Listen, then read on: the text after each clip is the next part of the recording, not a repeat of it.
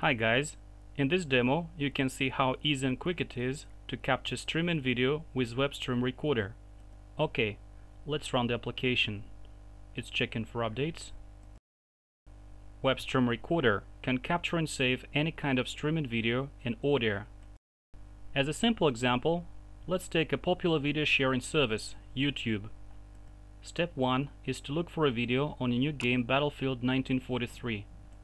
For this test, we take a short video for 1.5 minutes. Yes, we have it. The program detected the stream and notified us with a sound and text message. Let's close the window with YouTube.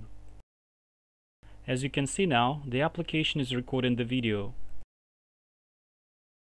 The title and size of the video are identified. In the same way, the program captures Windows Media, Real Media, Shoutcast, and other streams. While the capture is in progress, let's take a look at a very useful feature, shadowed recording. As you can see, the task list is empty, so let's add a new task. In this dialog, you can enter the exact URL address of the stream and desired file name. You can also select the type of the stream if the software cannot detect it automatically. You can schedule the record to start on a specific day of the week or specific date. You can also schedule the start time and duration of the record in minutes. We're saving the task. Oh, I forgot to enter the address of the stream. But it's not important now. The program tells me the video stream has been captured. Well, let's see what we have.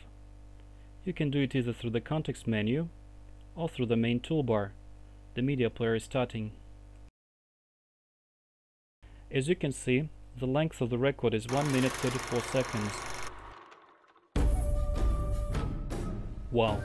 Okay, so much about the video. If you like it, you can play it on Xbox or PlayStation.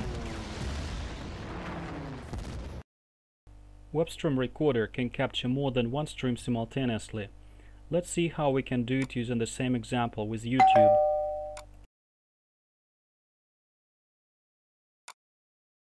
Here they are, two newly captured videos. If you do not need the video, you can stop it and delete.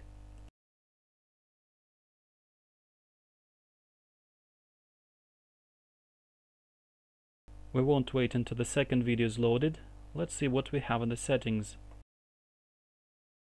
Here we can choose interface language, the target folder to save the video, and customize other options.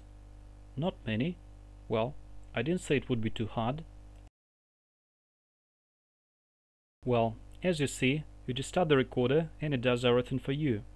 The only thing you do is open the desired video, and that's pretty much it. Thanks for watching. Bye bye.